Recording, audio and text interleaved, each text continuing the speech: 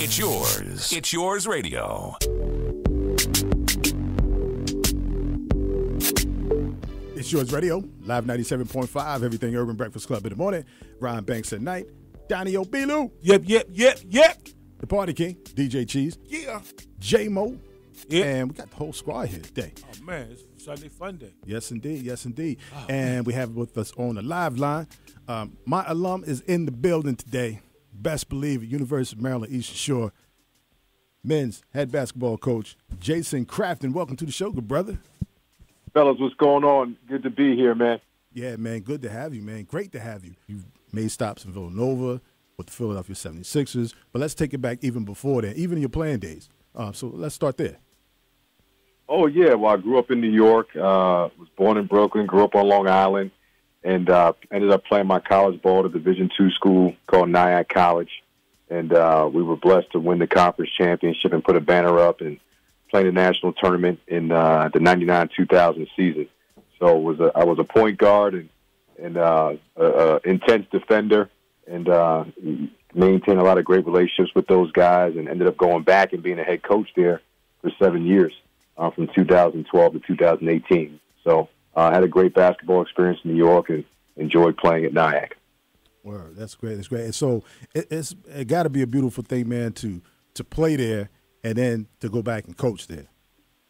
Yeah, man. As you know, anytime you get a chance to go back to your alma mater, you know, even if it's just for homecoming, I'm sure when you step on the grounds at UMES, you know, just for, you know, being back at your alma mater is always a great time, and being able to do it, not just be there, but be involved in pushing the basketball program forward and cleaning up the program, because that fell off for a lot of years prior to that. Yeah, it was a great experience. We had a lot of fun doing it. Yeah, that's incredible, man. That's incredible. And also, you were very instrumental in the development of Toronto Raptors guard Kyle Lowry at Villanova. Speak on that and your experience there in Villanova. Had a great time at Villanova, learning under Jay Wright. And yeah, we had Kyle Lowry as a freshman, tough, hard-nosed guard from Philly, with a lot of intangibles defensively and leadership-wise. And it was a great journey with him. He got injured, tore his ACL, and a lot of people don't know he had one of the fastest recoveries in sports. He tore his ACL in late August and was back playing in December. Only missed the first few games, and as a freshman led all the guards in the Big East in rebounding as a freshman guard in the Big East, coming back from the ACL tear in like 3 or 4 months. So that kind of gives you some data and some history on how tough that kid is, and so proud of what he's doing now in the NBA. Yeah, definitely. And that's that Philly toughness right there, huh? No question. You know, just a grinder, a competitor, blue-collar worker. And you see it. He dives for loose balls. He takes charges. He's not afraid to get in the huddle and get in guys' face and say what needs to be said when it needs to be said. And you don't see that a lot in today's game. Sometimes people defer, and he's at the forefront of leadership and continues to push that program forward. So proud of him, excited to see what he continues to do. Definitely. We have with us University of Maryland Eastern Shore men's head basketball coach Jason Crafton. Also talk about your stop in Philly with the Sixers, being on that coaching staff. You know what? I had a great opportunity to go. Elton Brand hired me in the summer of 2018 and gave me an incredible opportunity to kind of be a part of the Sixers organization, do some player development with the NBA team, and also be an assistant coach with the G League team. It was an incredible opportunity. I got a chance to be around Joel Embiid, Ben Simmons, a great coaching staff, and Brett Brown at the time, and got a chance to see, you know, just the inner workings of an NBA program pursuing an NBA championship. And at the G League side, got a real opportunity just to be a part of developing players. You see Shake Milton right now, a rostered NBA player. We had him a lot as a two-way player that first year, and he was with us a lot, and just had a chance to help him develop his game and his skill set, and give him a chance to get some reps and to be able to be on the NBA side now, you know, as a starter some nights and a legit backup. So tremendous experience, great people, tremendous organization. Looking forward to seeing what those guys do moving forward. Yeah, I'm sure it brings a smile to your face seeing some of the guys that you helped develop and seeing the success some of those players. Just real quick, before we talk about your how you got to UMES, talk about real quick, because I don't think a lot of people understand the importance of the G League and what that means to the NBA. Speak on that real quick. Yeah, I think each organization uses it differently. The 76ers do a tremendous job with their G League team, which is located in Delaware. They're called the Delaware Bluecoats. And, you have a couple of different scenarios with the G League. You have your two-way players, which are guys that can shift back and forth between the NBA team. Every NBA team has a certain amount of two-way players. Then you have your roster G League player, which is sometimes somebody that's been in the NBA and is now dropped down to the G League and is trying to get back. Or you just have, guys from overseas that are trying to find their way. So it's an incredible opportunity for players to play against great competition. And if used the right way, a lot of the G League teams run the exact same offensive and defensive philosophies as the pro team. So if used the right way, it's a creative way for players to develop to be able to play for that main team. Or if there's injuries going on with the main team, they can always bring somebody up. So it's an incredible experience for young players to be able to get some good experience. Yeah, and that's you mentioned Shake Milton. I mean, he's a prime testament to that here recently with the Sixers. Oh, yeah. Shake was, when he was in the Philadelphia 76ers training camp that fall 2018, his rookie season, he's a second-round pick like 54th in the draft, close to the bottom. And he came in, he had some injuries he was fighting through, and he really used that G League opportunity as a chance to get healthy, get a lot of game reps, and get a chance to really learn the Sixers' offense and defensive philosophies. So anytime he got moved up, he went in with a great understanding of what they were trying to do. He got his opportunity, took advantage of it, made some shots, played some great defense, got signed to a real contract, and now he's a great backup for them and competing to start. Yeah, definitely.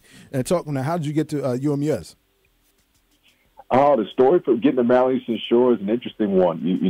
When I was coaching at the Naval Academy, I was associate head coach way back in 2000 and might have been 2008 or 2007, and the UMES had just let go of a coach, and I found my way to the MEAC tournament and bumped into our athletic director and just kind of hunted him down and tried to find a way to put my name out there and try to interview for the job. We got to know each other. He didn't hire me at that time, but we stayed in touch over the years. And then fast forward 11, 12 years later, now I had, going on and got head coaching experience. I've been in the NBA, and that's kind of how we had that relationship already in place.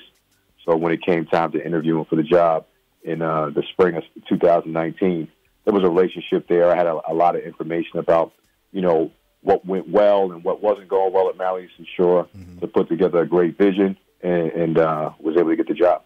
That's incredible. And that goes to show how networking and building relationships and not burning bridges is very important.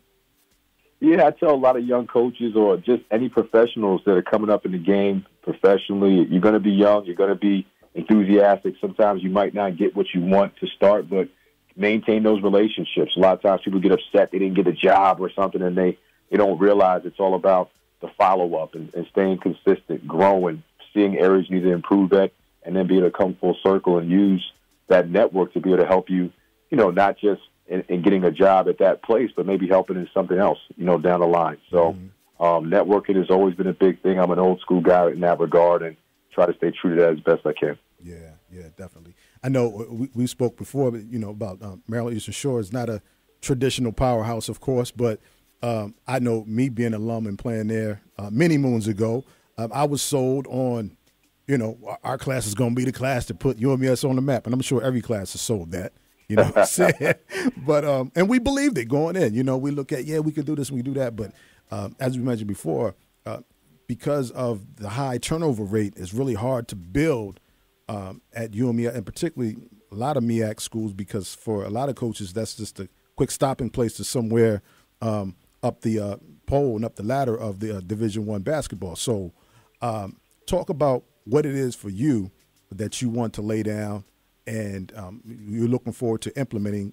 Well, obviously, this would have been your second year, so going into your third year because of COVID. So also, first talk about what it is, your blueprint you want to lay down, and then also how COVID has affected that. Oh, no question. First, I got to track down some throwback footage of you back in the late 80s, early 90s. I would love to see, you getting it in. No doubt. In the uniform, probably rocking the Russell Athletic back in the day. Yeah, sure, indeed. Look, and I had the Gumby haircut and the whole nine, man. Oh, yeah, man. Good times, man. Indeed. But, I think, when you look at the situation here, you hit on some key points. One, there hasn't been a lot of consistency in the head coach, position here. I think they've had, maybe 4 or 5 head coaches over the course of the last 15, 20 years. That's a lot of turnover. Mm-hmm. When you have that much turnover, what happens is you don't have a lot of consistency in terms of just the family atmosphere on campus, with the community, with the basketball alums. And one of the things that we're trying to change here, one of my biggest visions is creating this family atmosphere, reconnecting with alums like yourself and alums all over, and just letting them feel like they're a part of what we're trying to build, and there's a connection there. So that's a big thing for me. Family also applies in terms of how we play, sharing the basketball, doing things together, looking out for our brothers in the dorms, in the classroom, in that regard. Shout out to our guys for getting a 3.2 GPA this fall. We were so proud of them in that regard. So family's a big word for us. The other word that's huge for us is tenacity, and that's our edge, and that's how hard we want to play defensively. That's how we want to be able to mentally turn around from, if we lost a game or something didn't go our way, that edge that we play with is is the driving force for helping us push this program forward. Mm-hmm. When you put those two things together, that equals for us what we call one way. So we're always running around here talking about doing things one way, and that's being together and being tough with that family and tenacity vibe. So that's kind of the vision as we build this foundation. I got a 5-year contract here, which is one of the longest they've given any Maryland Eastern Shore head coach. So we feel like we've got a commitment to trying to do this thing the right way. Yeah, definitely. Talk about the challenges of COVID in regards to, obviously this year there's no play, but also with recruiting. Oh, COVID is throwing a curveball in a lot of this stuff, and cultivating relationships now is, even more of a priority than it's ever been, because the recruiting class we brought in this past year, when you take over a job and your first 2 classes, when you're transitioning and building a team, are going to be big classes. Mm-hmm. And we brought in 7 guys in this class, and a majority of them, if not all of them, were done via Zoom calls, FaceTime. Like not everybody got a chance to visit campus. Mm-hmm. So you've got to be razor sharp with your film evaluations, very strategic in how you get to know guys via these FaceTime and Zoom calls and connecting with their network. So that creates the biggest challenge. And now with everything going on, the recruiting is shut down till April. So nobody was allowed to go out in the summertime, the fall, or the winter right now. So, just kind of really, being as sharp as you can with your film evaluations, how you connect with these kids and getting to know their families is important. But it's definitely throwing a curveball in things. We feel like we did a pretty solid job of bringing in some good guys that are going to continue to help push this program forward. Man, that's good to hear. I'm being a former alum, man. I'm definitely looking forward to some of the things that you have in place as far as the family. You talk about being family and reconnecting. I think about 2013, they had it was during Midnight Madness, and they had some of the former alum come in. And they introduced them right before the game, right before the boy. We had the girls' game, and then right in between the girls and the boys' game for Midnight Madness. And they did it by year, and they went all the way back to the '60s. Those who were left, those who were left, they're still here. But yeah. But yeah, it was nice, man. And they introduced them, and they ran out on the floor, kind of like back in the day. It just felt good. They had the cheerleaders out there and the players out there, and they dapped everybody up. I mean, it was just an incredible feeling to run out there on that floor. And granted, back when I played, we were at Tall's Gym, so they were building the Heights Center when I was in school. Yeah, so it was good to run out on the new floor, man, and just be a part of that. So things like that I think are very key. Yeah. Well, I'm writing this down, man. That's good. If you enjoyed it, that's something you definitely want to look at trying to bring back. Shout shout out to Tall's Gym and all the guys that played in the throwback gym. I like bringing the guys in there every once in a while to give them a little feel of history. I could definitely see how that place got packed out back in the day. Yes, you guys indeed. had some incredible environments. Indeed. So now, University of Maryland Eastern Shore head coach, head men's basketball coach, Jason Crafton with us on the live line. It's Yours Radio, live 97.5, everything urban. Breakfast Club in the morning, Ron Banks tonight, Donni-Oh, B, Lou. B, you got anything for the coach? Oh, man, I was just listening. Check this out, right? I got now, for the kids that's out here right now that's looking for an opportunity to get to the next level, because I have one in mind, and it happened to be my son. He's Okay. I can get your information from Donnie, and I can send you some film or whatever.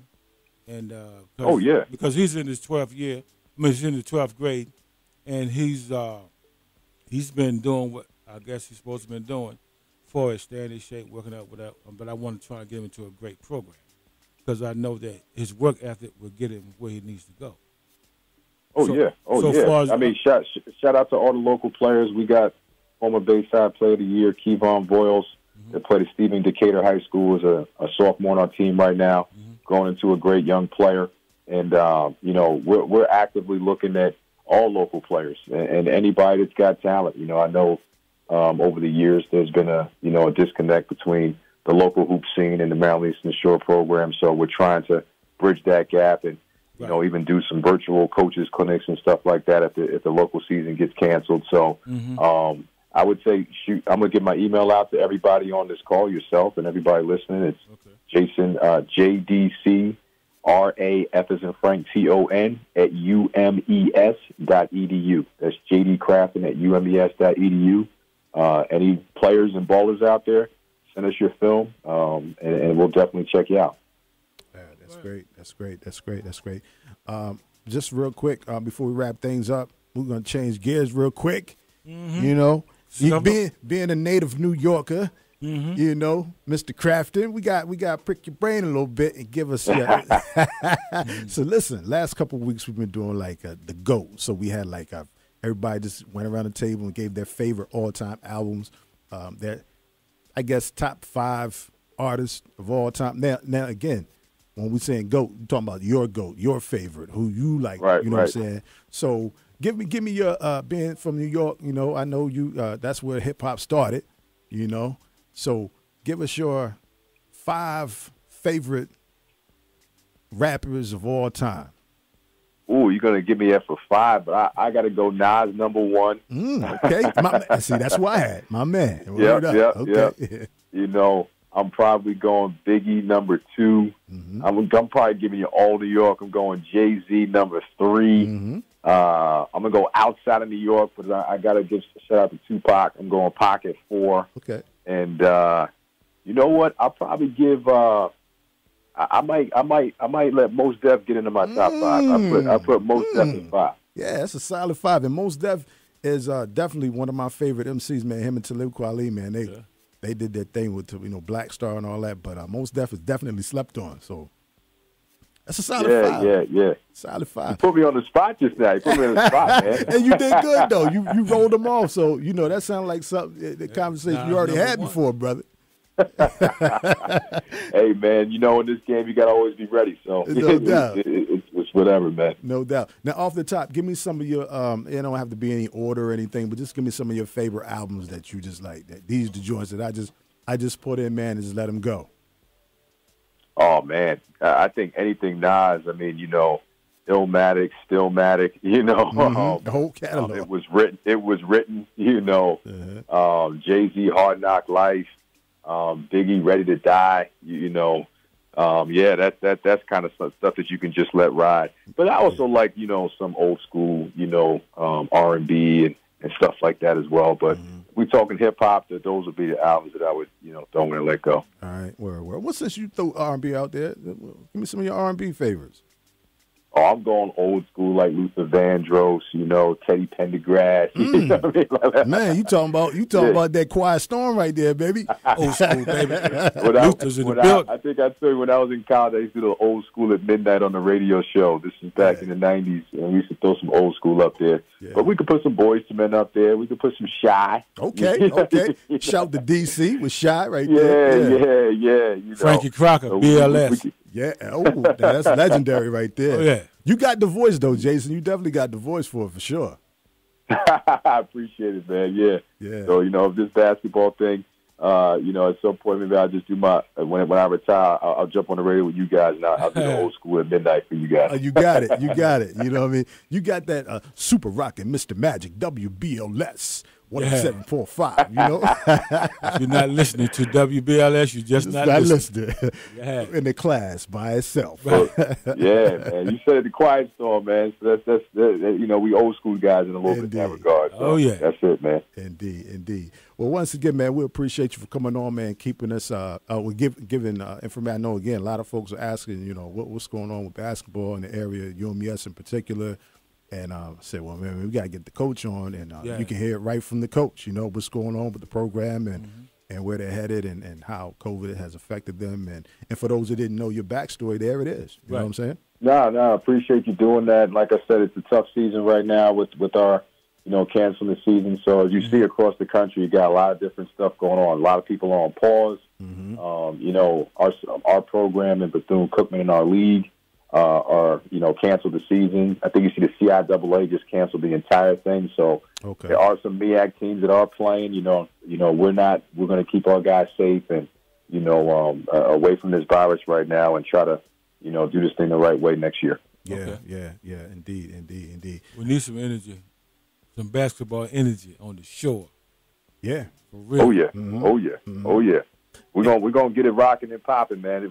Hopefully. We'll get past this COVID thing, and we can get some fans and not have to keep the doors closed because of COVID. And this vaccine can get pumping and rocking, and we can do some things in the community and start packing this place out the way it should be. There's no football here at the Eastern Shore. There's no pro team. So when we say our shore, our team, we want to make that become reality. So we're going to give you a blue collar, tough, hard nosed basketball team that's going to go out there and earn your respect and earn your cheers. Yeah, shout out to UMES, man, head coach on the phone. You know, the brother has an awesome background, so I feel that there's going to be some in the air, you know? Yeah. And it's about time, man, you know, because like I said, I've been, man, I remember when UMES had the basketball, had the football, they had all of that, and it's been taken away, and it's been like downhill ever since, you know what I'm saying? Yeah, man, it's been a long time. You know, it wasn't. You got to go back to the '70s. Right. When UMES was in Division II in the early '70s, late '60s when they had a successful basketball program. So, like I said, this is not going to be something that's going to happen overnight. Right. I know. You know, COVID definitely throws a wrench in this thing, but we're going to need the community to come out, support these guys. You know, we're going to create the template for success in basketball over these next few years because there's no Division I model for these guys to see. So, you know, I'm excited to do this with the community, with our administration and our guys and our coaching staff and just say, hey, we got a chance here to create the template and the model for success in basketball at the Division I level at Maryland Eastern Shore. Correct. It's not going to be easy. It's going to be hard. Stick with us. Yeah. Oh, yeah. Yeah, indeed. You got the right man for the job. Yes, indeed. God will make no mistakes. You know what I mean? University of Maryland Eastern Shore men's head basketball coach Jason Crafton. Again, we appreciate you, good brother. And you got to, hey, this is home right here for you. So anytime you want to get the word out on anything that's going on with the program, anything that's going on at UMES or whatever, boom, hit me, and we're going to make it happen, brother. Appreciate you guys so much, man. Enjoy the rest of your Sunday, Hawk Nation. We'll see you soon. Yes, indeed. Yes, indeed. Hey, Jason, I got It Ain't Hard to Tell. Is that good enough? Go for it, man. Nah, it ain't hard to tell. It's Yours Radio, my man. Be good. Peace. If I rule the world. All right. It's yours.